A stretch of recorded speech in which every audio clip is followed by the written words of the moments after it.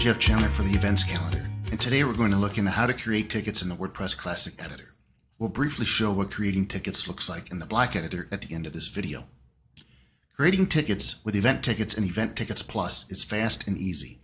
This video walks you through the process of making tickets for your site's posts, pages, or events. Before getting started, make sure you review your settings. This video is divided up into two main parts: setting up basic tickets, which is creating basic tickets with a specific or unlimited capacity, and shared capacity, creating two or more tickets that pull from a shared capacity for the event. Tickets can be added to posts, pages, or events. In the Classic Editor, you will find the Tickets meta box below the main content of the post type. In this example, we have the Events post type, and this is an event I've already created, and the Ticket meta box displays below. When clicking on the New Ticket button, you will be presented with some additional options, as you can see right here. In this example, we are using Event Tickets Plus with WooCommerce. Since we want to make a purchasable ticket, we click on the New Ticket button, which we've already done. If you want to collect attendee RSVPs without selling tickets, you can click the New RSVP button instead, in which case you'll want to read our RSVP tutorial located on the Event Calendar knowledge base. If you are using event tickets only with Tickets Commerce, then you will only see one capacity option. Many of the fields in the Tickets meta box are self-explanatory, but let's run through each just to be sure. First, we have the type, which lets you set a unique name for the ticket type, which might be something like standard, adult, concession, or etc. Then we have price. Price controls the price of each ticket. If the tickets are not going to be sold, but rather you are going to give them away for free, you can leave this field blank or set it to 0. Note that leaving the price blank only works when using WooCommerce at this time. When using Tickets Commerce, the price field is required. Then we have capacity. This is the number of tickets that are available. If you leave this blank, it is assumed that there is no limit and customers can buy as many as they would like. If you have a limited number of spots for your event, you'll want to make sure to set this accordingly.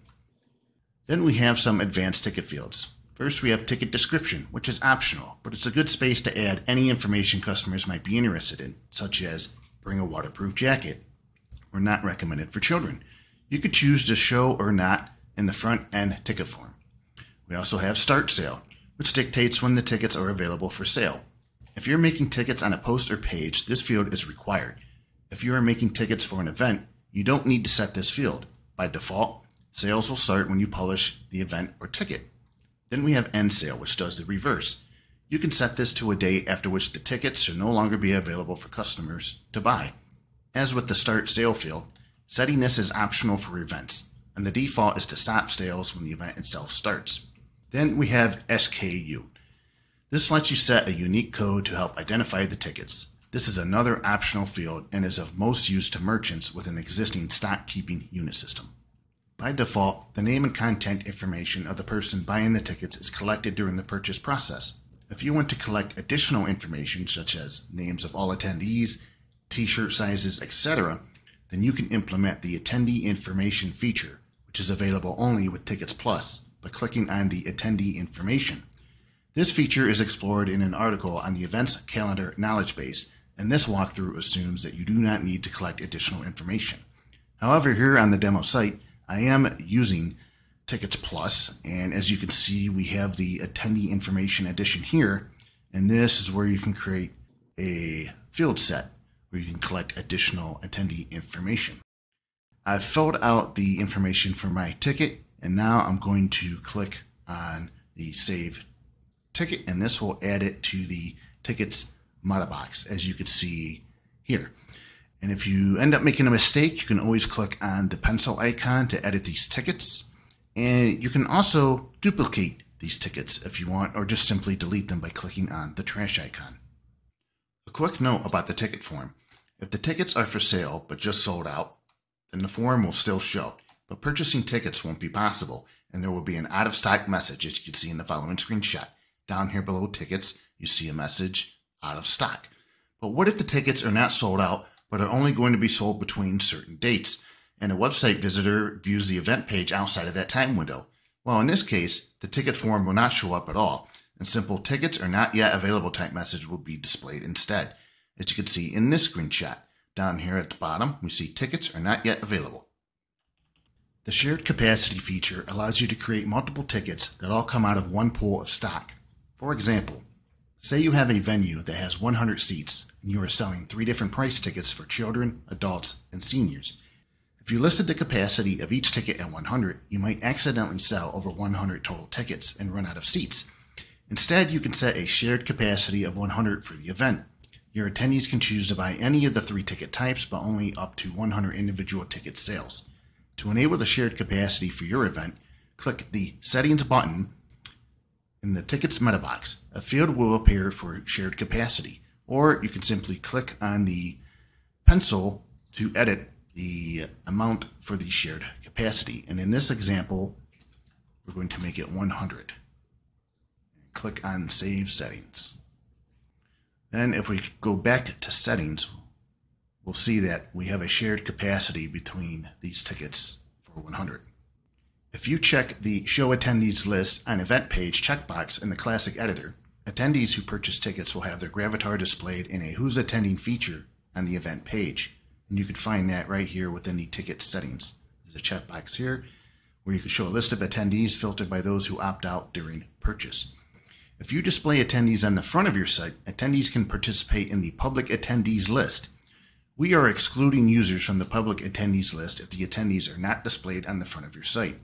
If you are displaying attendees, we default the option for users to be excluded, opted out by default, while we work on creating an opt-in method rather than the current opt-out only method. Note, we recommend running only one e-commerce functionality at a time. If you need to run multiple, we highly recommend that all tickets for one event use the same e-commerce platform, which you can select from the Ticket Editor settings. Next up, we recommend that you learn about managing ticket orders and attendees, as well as reviewing how event tickets are calculated. Links to these articles will be in the video description below. Event Tickets Plus has a built-in anchor link so that you can link users directly to the ticket sales form on a single event page. However, please note that this is only true for tickets being used on the event post type. Tickets on post, pages, and other post types will not have this anchor link at this time. For information on what the default anchor link is and how to access it, please refer to the knowledgebase article entitled Creating Tickets, which will be linked to in the video description below. Up until now, we've seen how to edit, add, and manage tickets in the WordPress Classic Editor.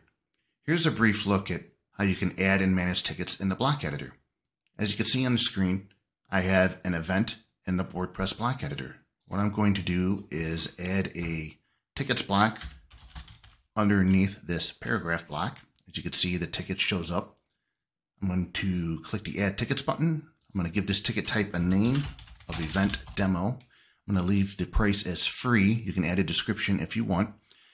Here you have options to share capacity with other tickets. You can set capacity for this ticket only or mark it as unlimited.